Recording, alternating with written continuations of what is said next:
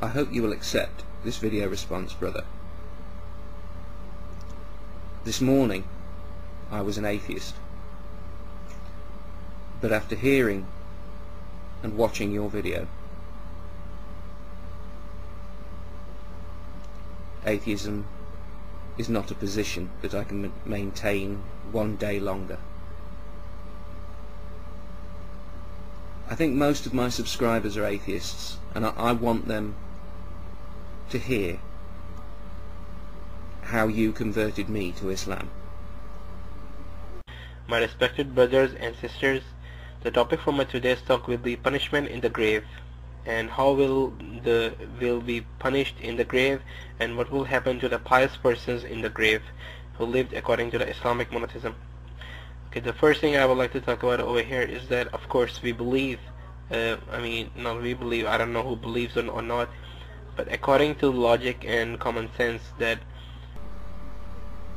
and of course that's what started it. This point, from here on in, common sense and logic, it's all there. the reason for us being in the grave is that there is something to come, because if there is nothing to come, why would we die? Sorry. It's so clear. It's so clear. I've been wasting my life. There is an afterlife. Why else would we die? It's like light. It's like light. And my pet rabbit will be waiting for me, 'cause he died too. So from here we can think, or we can argue about one thing, that there is something after this world.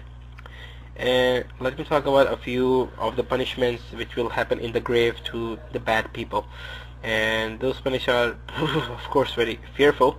I'm scared already. And the punishment will start from here, that two angels will come. They will ask you 3 questions. Not the quiz of death. First is, who is your Lord? Allah. Second, what is your religion? Islam. Third, who is this person? And they will show you a face of Prophet Muhammad. But I don't know what Muhammad looked like. Nobody knows what Muhammad looked like. Then the angels will hit you with a hammer.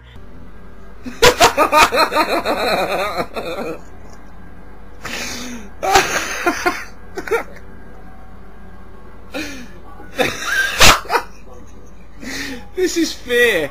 This is just nervous. Between your 2 ears, mean on your face. Now from here we see that those hammers will be of steel,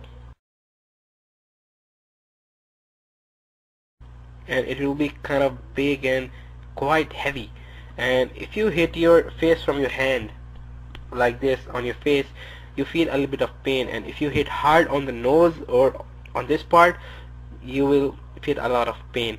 And think how much hard will they hit you from the hammer. They will hit you with so much force that your head will blow into parts. What? I'm dead? And then my head is going to be split in 2? I can't face that. And then they will join again, and they will hit you again, and they will keep hitting you for a while. And if a person thinks that with how much force and velocity will they hit me, that hammer, that with only one hit my head is gonna break up into pieces. Whoa. Okay, then from then there will come snakes in the grave, and those snakes are not snakes which are found in this world. They are snakes which will come from hell. Snakes?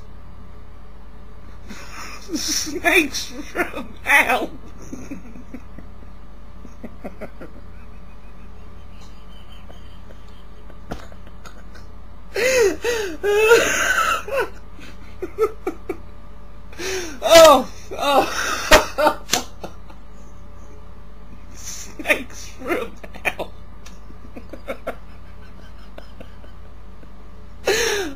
Oh, it's never happened before. This is just fucking priceless.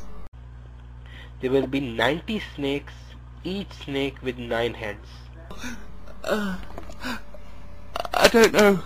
I wonder if I can get a tear out. Oh, I love you. And those snakes are so full of poison that it is said by the Prophet Muhammad sallallahu alaihi wasallam that if one of those snakes bite the earth, this earth, then till the day of Qiyamah, means till the last day, that the whole earth will never ever bring out any greenery. Everything will be rotten and no one will be able to harvest any plants or any trees or something. The earth will be so much poison, will be full of so poison, and they will keep biting you.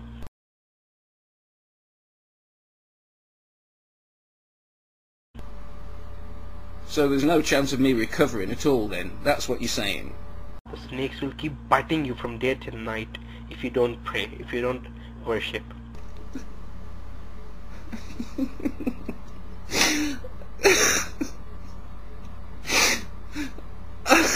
Oh God.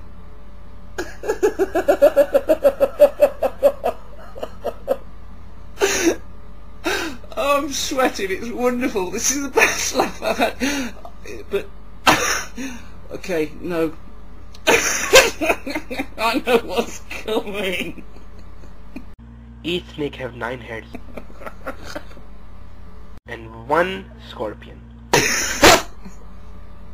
And that scorpion is so much poisonous that there is a... This is a true story, by the way. Are you sure about all this?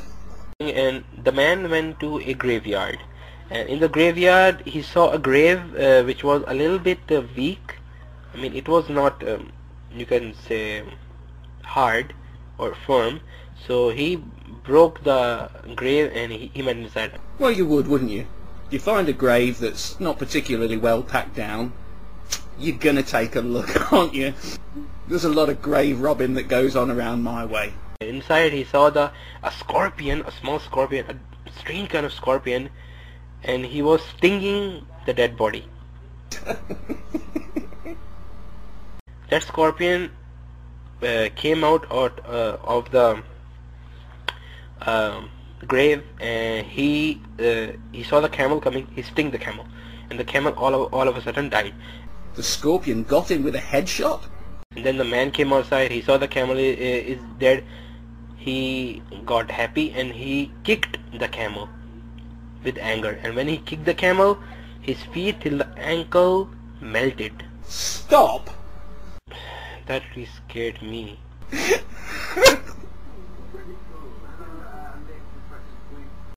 I see in the notes in the sidebar that you say that Darwin converted to Islam. I always wondered about that beard.